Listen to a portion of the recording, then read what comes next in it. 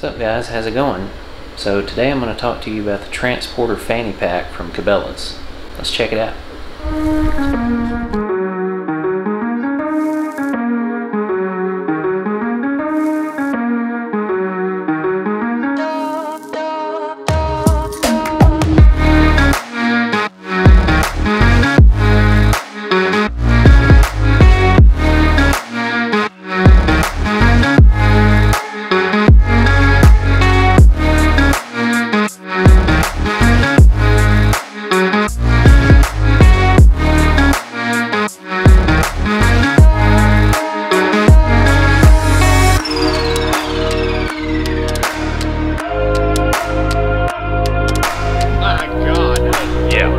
That's worth it right there.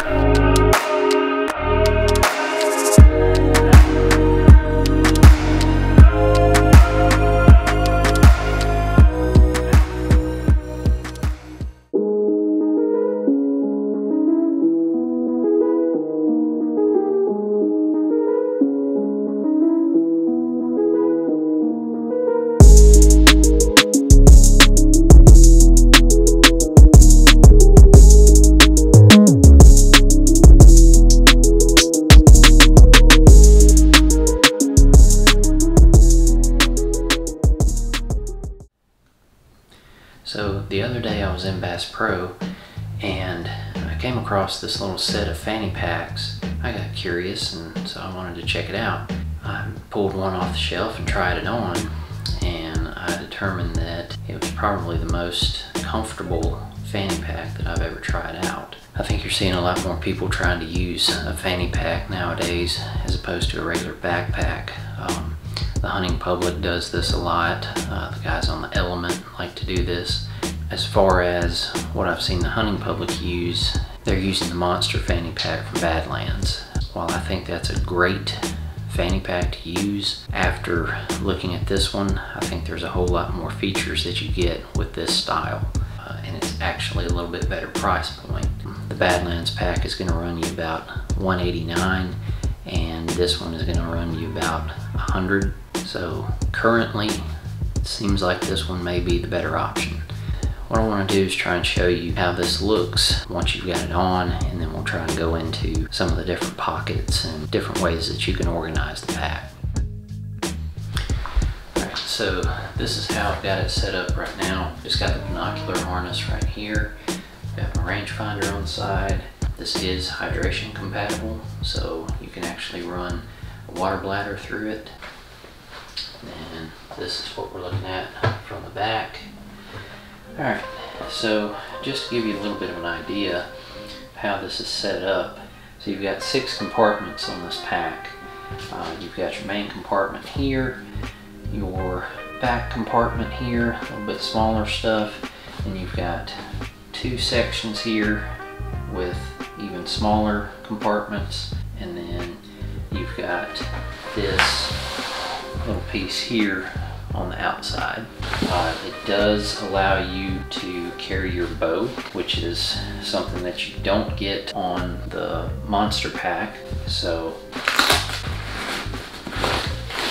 basically you get the section here that comes out. The bottom cam goes into here, and you just attach it up the top here, and then it just kind of leans up against your back. So that gives you that option if you want to carry your bow that way.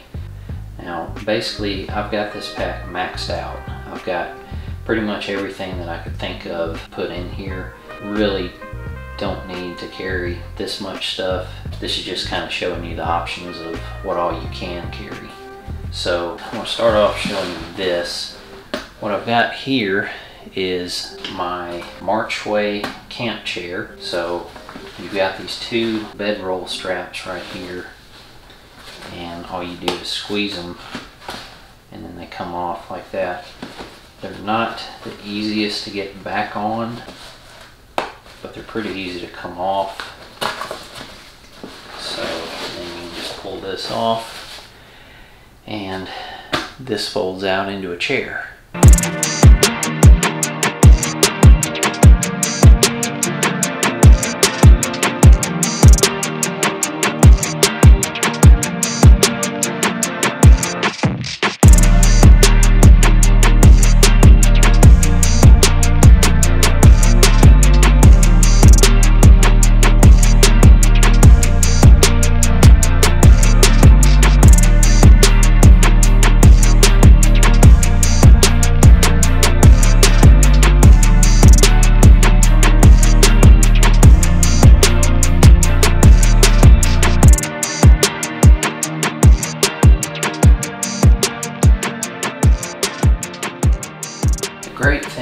about the way this is set up is you've got the little bedroll straps here that go across the top, and so this kind of creates a little bit of a shelf here. One thing that I would recommend is if you are going to carry like a tripod or a heavy coat or whatever, having your heavier item here is much better than trying to carry it on the bottom. It's pulling too much weight if you put it on the bottom. This, if you put it up here, if you keep the heavier item up here, you're going to be a lot better off. It just keeps it closer towards your center of mass, distributes the weight a lot better. Then what I've done on the bottom here, you've got a couple of straps here built pretty much the same way.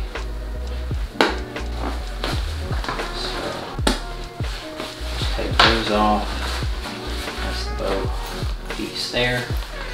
And this is my jacket. So unroll that out. I got a down jacket.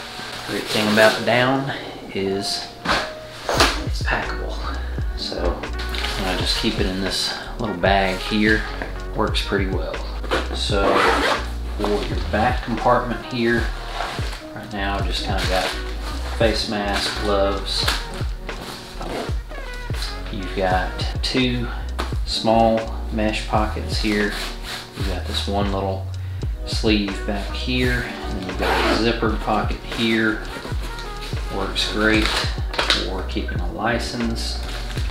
Anything that's going to be easy enough to slide in there like that.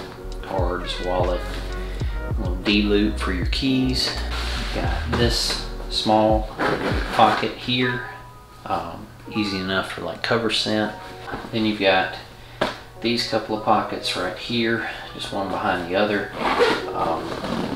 Right now I've got bug spray, fit anything about that size in there.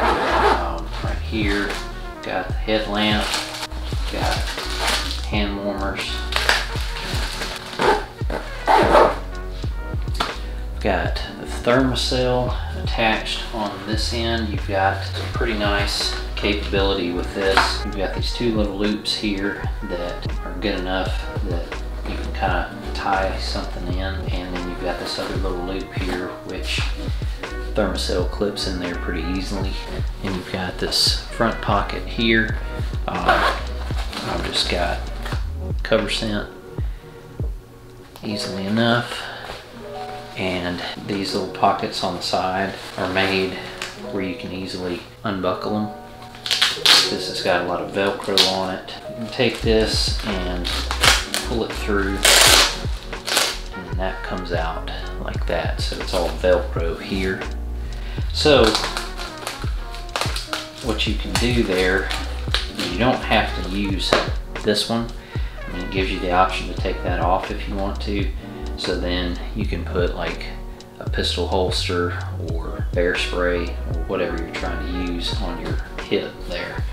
So on this side, I've got this aftermarket Molle pouch, and basically it's big enough that I can put my phone in there. Just makes it a little bit easier to use that way. This particular pack is from I Do Gear, a company that sells tactical gear on Amazon. Alright, so the great thing about the way this is designed is you've got the shelf area here where you can put a tripod, put your chair, whatever you're using on the top here.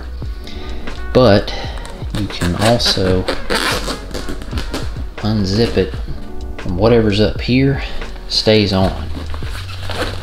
There's a few different packs where the bedroll straps go all the way over the pack, so if you've got something strapped down, you've got to take it off the pack in order to get into the pack. But that's the great thing about this. If you've got something strapped in on the shelf, you don't have to take that off. So if you need to get into the pack and you've got a tripod strapped onto the top, then you can still unzip it and get into the pack if you need to. So that's a really great feature. So basically all I'm using is these little fish hunt fight bags. I've got a couple of them. I'm gonna put snacks in here. I've got medium and the large of the fish hunt fight bags. Also, I've got the water bladder in here. Basically went ahead and put it in a Ziploc bag. Not really sure how waterproof the inside is going to be. Just wanted to do this as a precaution. You've got these two little mesh pockets here. So put the flashlight in there. Got another bug spray in here. Then I've got secondary GoPro. I can fit my cell cam in here with a mount. And I'm just keep an extra orange vest in there just in case.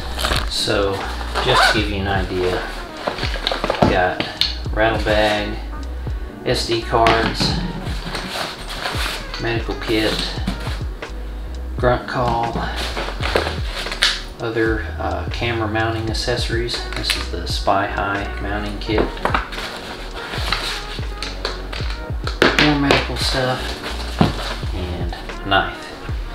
Then this bag, basically just got little accessories, camera cleaning gear, extra batteries, knife sharpener,